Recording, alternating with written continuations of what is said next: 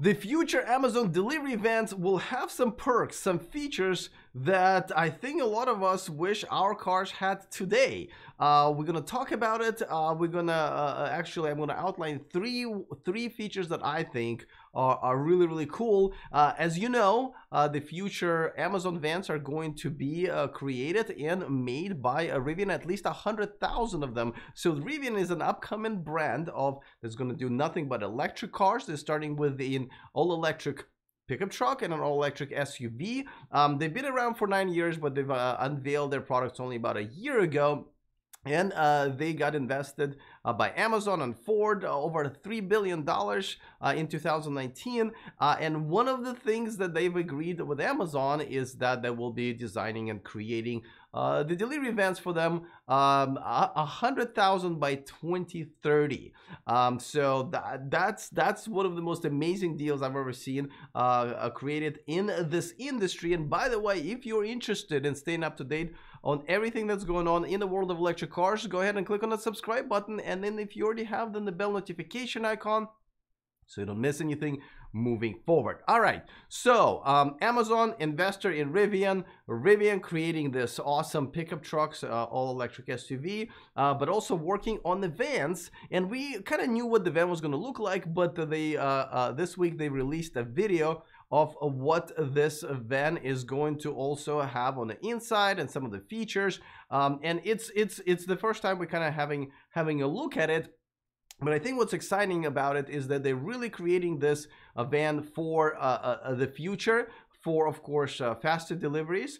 Obviously, they're going to be quieter deliveries, sustainable energy, and really everything that we want out of the future corporations in the United States and around the world. So they've been working on this side by side. A lot of technology, of course, from Rivian will go to Ford, will go into this vans, and we'll talk about it. But I know a lot of you guys are asking, and by the way, I probably saw that the part of their virtual reality thing, right? I mean, I'll give them the fact that all of the cars on the street are Rivian, but what's up with the Admiral sailing school that's on the side of the bus stop? I don't think people who wait for buses every day are kind of thinking about it. You know what I should do?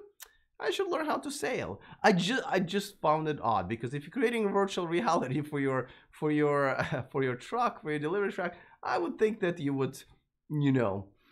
Anyway, that's just it. Now, if you're asking yourselves, going like, wait a second, this is kind of this is a new brand. How in the world are they going to be able to make their, debut their electric truck, debut their electric SUV, and then get going on the 100,000 vans that they have to deliver for Amazon? Well, that's a good question, and that's exactly what I asked of their CEO, RJ Scaringe.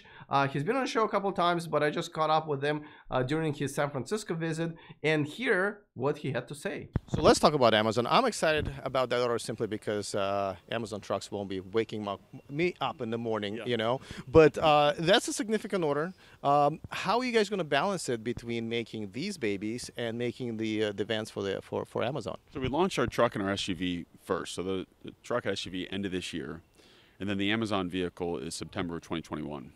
So it actually sequences in really nicely. And because the skateboards are shared, so the battery, drivetrain, cooling systems are really common, almost identically the same between the two, allows us to go really fast on the Amazon program.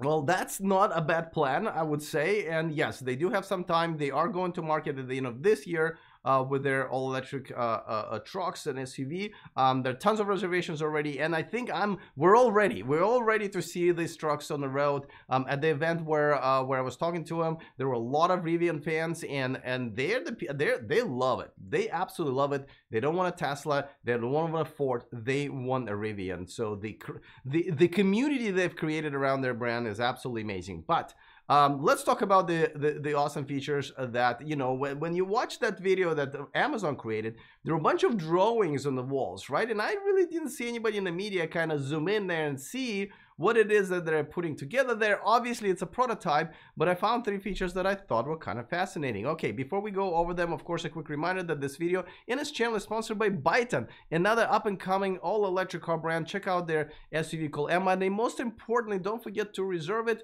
before it comes here to the United States and Europe next year. Look how fast and easy it is to do that, mainly because there is absolutely no payment required for now. So go to the description of this video and reserve your Byton today. All right, so let's get to the perks, and the first one, and the one that I like, I think the most, is the rotating screen. If you zoom in into those drawings, as you can see, that screen, kind of iPad looking one, can rotate and be vertical or horizontal. And I'm also going to assume that this is something you can maybe take with you.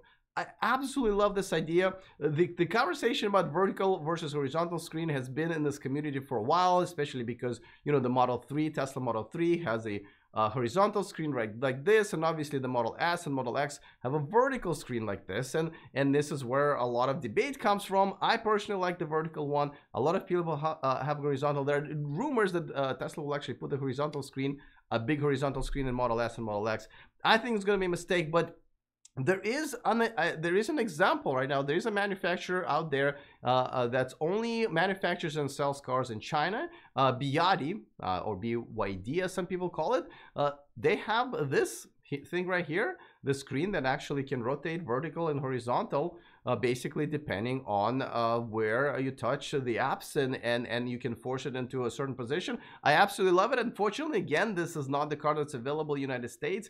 I really wish they would come here and start selling their cars. They only sell all electric buses, and I just did a recent video about their all electric buses that they make here in California. Check it out. I was able to walk through the entire conveyor belt, so that was pretty cool. So I love this feature a lot, but there's another feature that a lot of people, especially in big cities with small cars, would absolutely love, and this is this. Remember this shot, the screen from the video? As you can see, there are 3 parts to the bumper, and you can take them out and back where you can just do it yourself. I'm sure all of you guys are watching it, and let me know in the comment section if you have never had to have your bumper replaced or repainted, because I think all of us experience that. Again, if you're in a big city and you're parking all the time, people will always ding your car from every single spot, but the bumper usually gets most of the abuse. So this bumper actually can be taken off, and you can get a different part of the bumper, I'm assuming, and then you can put it back on yourself. I absolutely love it. This obviously will save money. This is something that people can do, and in the future we'll probably be able to 3D print those parts as well. I absolutely love it. Again, I'm super jealous. I wish my car had it. But let's move on to the third and last one, and this is a configurable space. As you can see, this is one of the drawings that we saw there in the background. Look at the right part of the space.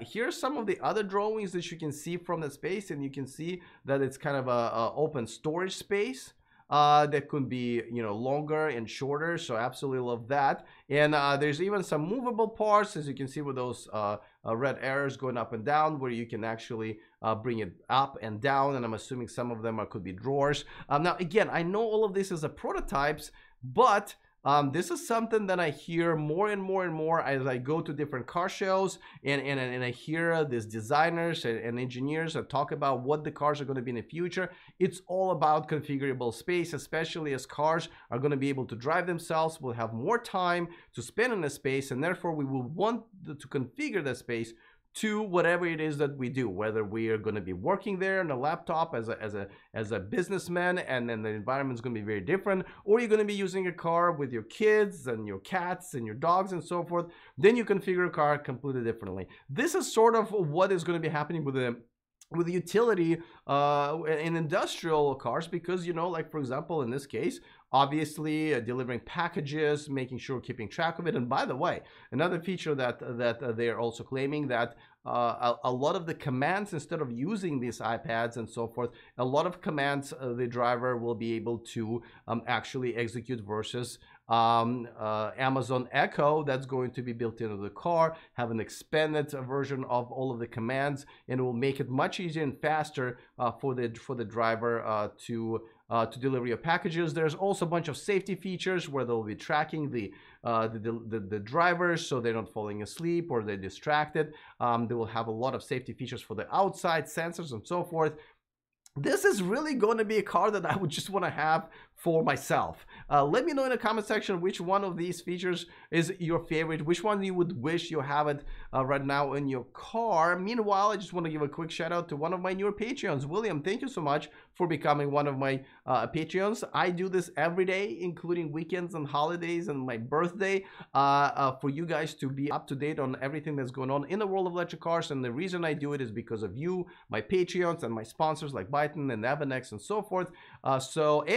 When you contribute $5 or more a month on Patreon, you get to watch all of this live, so you're the first ones to watch these videos and get the news. So William, thank you so much. I really appreciate it. And if you are watching me on YouTube, please go ahead and subscribe, because once again, we'll deliver it to you daily. And of course, don't forget to click the bell notification icon. That way you will be reminded every day or whenever you wish. All right, so I am looking forward to your comments. Other than that, see you guys next time, and remember to stay charged.